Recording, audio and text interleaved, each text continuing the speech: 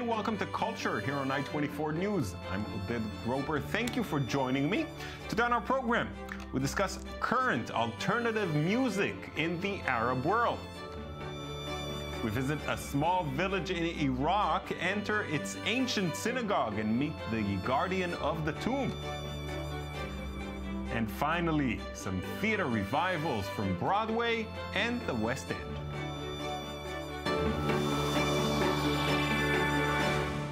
Now we're joined by radio journalist and blogger Yvonne Saba, who is the host of a show called The Bridge on IDC Radio. Yvonne is an expert on what's happening in the contemporary Arab music scene, and she's here to introduce us to some of the new alternative voices from the Middle East. Hello, Yvonne. Thanks for coming in. Thank you for having me. So I want to first hear a little bit about yourself, about the show that you're hosting, what you try to do on. So basically the show that I have has been running for about 2.5 years, and the idea behind it is to introduce people to a whole new scene of music that they're not very much familiar with. Some people are somewhat scared when they hear music or the language in Arabic for it. There's the whole stigma about it. Yeah. And so I try to break that with some new and interesting music that most people would never expect to come from Palestine, Iraq, all of these, or Jordan or Egypt, like all these different places where there is a thriving music scene over there with, you know, genres you wouldn't even believe. Yeah, and we should say the majority of your listeners are not Arab, don't speak the language. How are they accepting it? A lot of people find it refreshing. I've had people send me emails or come up to me personally and just say, wow, you've really exposed me to something I never thought existed, or I'm going to start listening to a lot more. And mostly it's positive. And I I didn't expect it. I thought I was just, for a while, you know how it is, just talking to yourself. But then you find that you have listeners in Egypt and you have listeners all over the Middle East. And it's not only internationals listening, but it's also people from the Arab countries and Israel, so it's really interesting. And right now, it's called The Bridge. Yeah. I can guess why, but I'd like to hear it from you. Basically, it's kind of corny, but the idea is to connect people through music, because it's one of the only languages that people understand without having to know the language or actually kind of dissect every little lyric. Yeah. It's a way to connect people through music and culture. Yeah. And do you deal with any political issues on the show, or you try to avoid that? I try to avoid it as much as I can, but as we know, it's almost, you know, you can't deny it's there. So when it does come up, I try to be as objective as I possibly can, bring as I would guess that a lot of the lyrics, a lot of the artists deal with political issues. Yeah, a lot of the artists are very politically driven. They have their opinions. But there is a very fine line where it becomes their opinion and they're not politicians. They're not trying to kind of, you know, say this and this is right or wrong. They have their opinion and they want to voice it. And it's something that they've never had the chance to do before. Yeah. All right, so we want to try to hear as much music as we can, so let's get going. What'd you bring us? So we have one of the first bands up is 47 Soul. They are one of the latest additions to the music scene. They had a very successful crowdfunding campaign, which is big in the Arab world. They've raised over $30,000 to jumpstart the whole album, and they've been touring ever since. Let's listen. Yeah, why not? Let's go. Let's hear.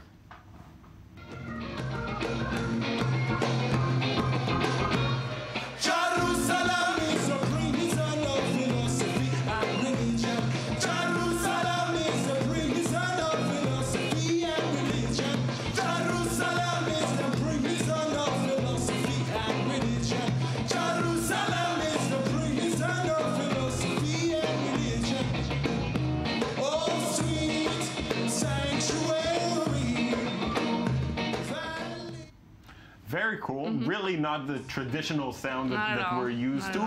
Now, it's also, they're a mix. There's a Palestinian guy, a Jordanian guy, an American guy, right? Yeah, there's a whole...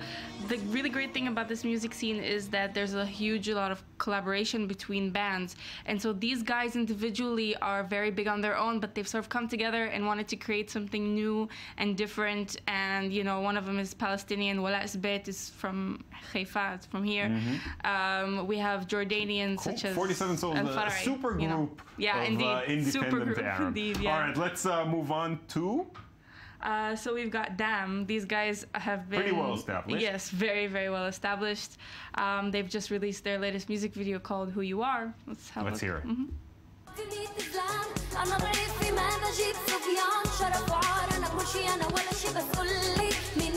عندي ثلاثية أحلام مستغني بقدر أقبس نوال السعداوي بقدر أنتقد عقيد الحارة بضل فيمينيست عايش على طبيخ الماما مش عنيف مش هسوي عينيها زرق بس كعريس بفضل عينيها زرق مش محلك تأقرر مش محلك بس هجرب مش محلك لو محلك كنت بحرر.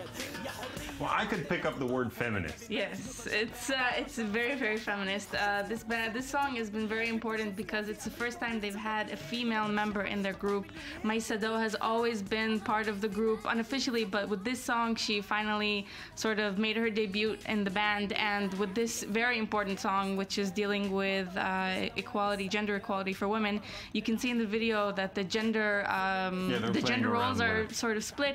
The video was directed by Oscar nominee Skandar Kupti, and it's made a lot of impact socially, and you can see it on headlines almost everywhere. And it sounds great, which is also something. Yes, it's very important. Awesome. All right, let's keep going. Who we got now? So we've got Joanne Safadi. This guy has made a lot of news in the last few weeks because of his latest music video. In Hebrew? In Hebrew, yes. And I can't... You have All to right, just let's see hear it. it first, then you'll tell us. Yes. هوموفوبي مشبعين أخي هومو الاثنين عربوفوبي مزرحين انباع اسمام عربي شبشوت مفحدين ومعرفين من لشائر بقرون. All right, so obviously as it's hard to be an Arab. It's hard anyway, you know. Yeah, and now we have a song about it. Now people know exactly why. He had these built-up feelings after the last war on Gaza, and he wanted to voice his opinion. Yeah, and he did so, and he did so in Hebrew, also talking to the people that directly sending the exactly. message. So it's a bold move, one that definitely gained him some recognition. Yvonne, super interesting, great music. Where can we find some more? Well, you can find it on indiepush.com. It's a really great platform for independent artists where you can share their music and gain points and, of course, buy the music as well. So it's really great. Yvonne, thank you so much. You're welcome. Moving on now, the village of El Kosh is located a few dozen kilometers from Mosul, one of the jihadist strongholds in Iraq. It's an unremarkable village, or would be, except that it houses an abandoned synagogue guarded by a local resident. I-24 News correspondent Mael Benoliel was there, brought us this report. El Kosh, a village in northern Iraq, a Kurdish village threatened by the Islamic State organization, like so many others in this area. Mosul, the terrorist group's main stronghold, is only a few kilometers away. A millennium-old village now inhabited by Christian Kurds. 15,000 of El Kosh's inhabitants are fervent Christians. In every street, a church or a monastery. And yet, in the middle of this small village, a synagogue, and not just any synagogue. Come on. This man is the tomb's keeper. When the State of Israel was created in 1948 and the Jews were forced to flee the area, Nazir Salam Sajeh and his family were chosen by the only Jewish family living in the village to guard the place, before they too had to leave the area. The Jews left the area in 1948. A Jewish family used to live in this house. Moshe the father, his wife Saadia, and their children, Maurice, Naji, Malka, and Sarah. My father knew them well. It is me who takes care of the tomb. I take care of this blanket, I wash it and then dry it, before putting it back on the tomb, just like this. Nazir, his wife, and their children live only a few meters away. Before him, his father was in charge of guarding the place. After him, one of his children will take the helm.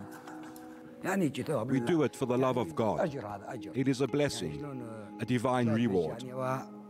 Nahum is the 7th of the 12 biblical prophets, an enigmatic figure said to have written part of the Old Testament. Jews from all around the world would come to pray here. They would celebrate the holidays, dance, eat.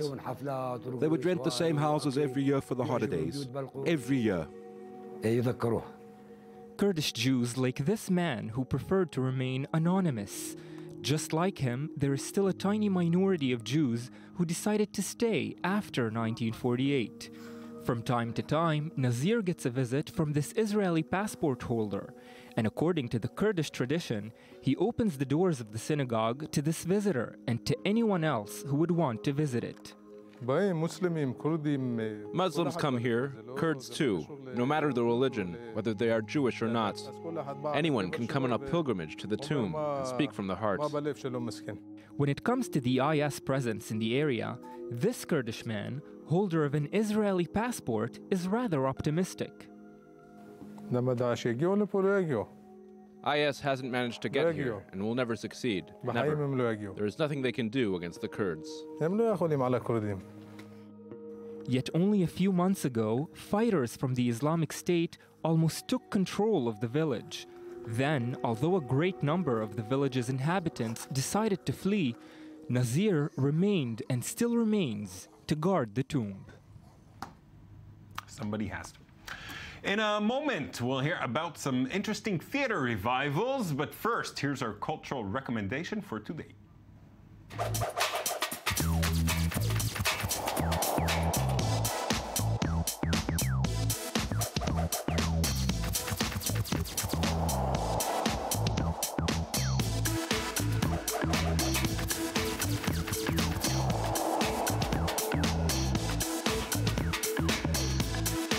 From Latin America to Asia and from Europe to the Middle East, this explosive exhibition connects the dots between art produced around the world during the 1960s and 70s, showing how different cultures and countries responded to the pop art movement. Politics, the body, domestic revolution, consumption, public protest, across a diversity of platforms from canvas to even pinball machines. The exhibition will reveal how pop was never just a celebration of Western consumer culture, but was often a subversive international language of protest that remains relevant today. Tate Modern is ready to tell a global story of pop art. And now Lauren Izo is already in the studio. Hi, Lauren. Hello, thank you for having me again. Always a pleasure. Plus, I don't have a choice. But we're talking theater, of course, right? And you're bringing some things from the past. So there's nothing more exciting when a beloved show or musical is brought back. Sound of Music.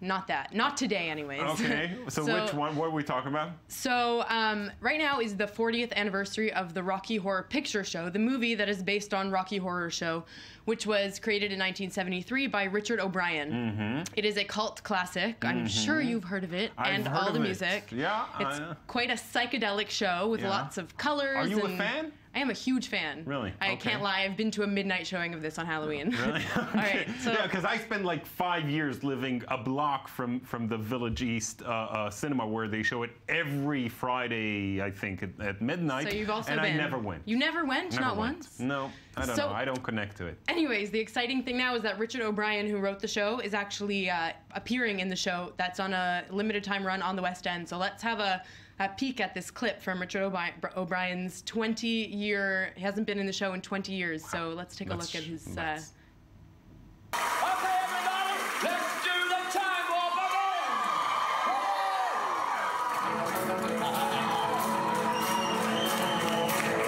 It's Saturday.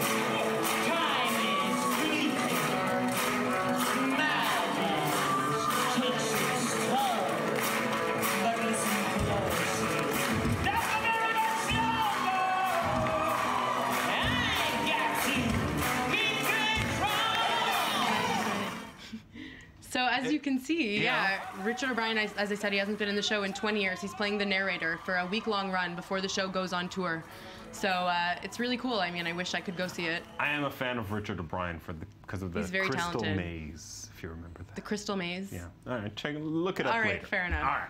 All right, moving on. Yes. One of my favorites, Spring Awakening. It debuted on Broadway in 2006. It won a bunch of Tony Awards, and now it's being remounted on Broadway, and they're using American Sign Language as part of the choreography. Wow, So that's something special. Very interesting. Let's have a look at what exactly this looks like on a stage.